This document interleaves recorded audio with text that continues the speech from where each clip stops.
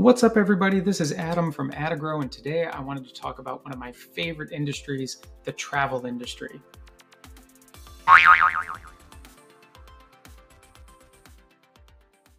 If you've ever done digital marketing or owned a website that's in this industry, you know that the Google search results are littered with giant travel agencies like TripAdvisor or Get Your Guide or Viator.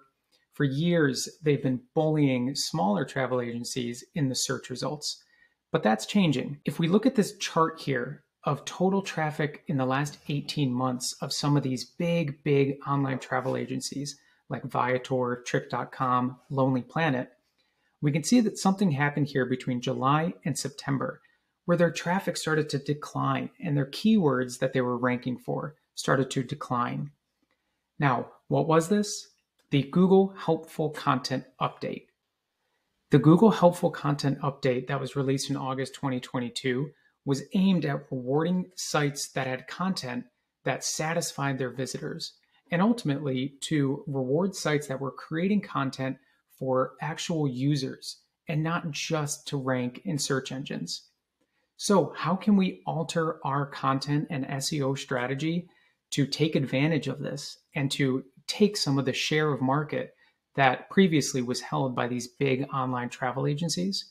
This image that is referenced to by some of the top SEOs in the world is from a white paper that Google released a while ago that explains a purchasing journey. Say we're booking a trip to Chicago. Once we know our destination, we're going to go into this loop of exploration and evaluation. Exploration, trying to see what tours are out there. Segway tours, river cruise tours, foodie tours, and then evaluation, which is evaluating the different providers that can provide this service.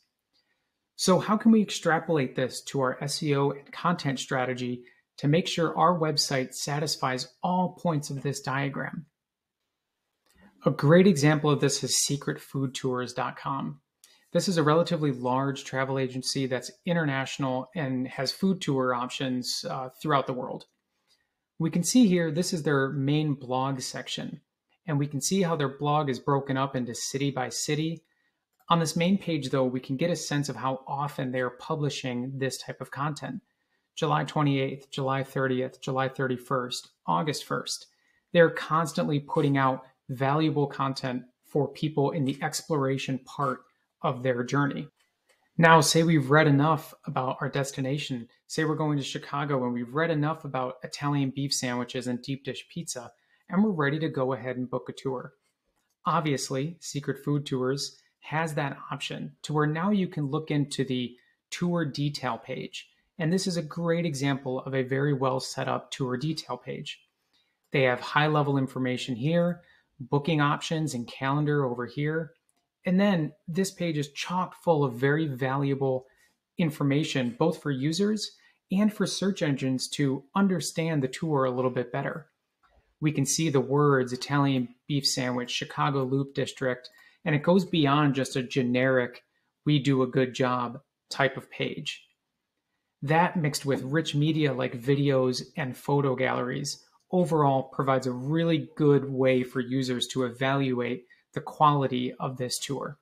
Now, obviously, creating all of this content and all of these pages for all of your tours and possible cities around the world is a lot of effort and a lot of strategy. But that's what it takes to beat TripAdvisor, Get Your Guide, and some of these other big online travel agencies in SEO.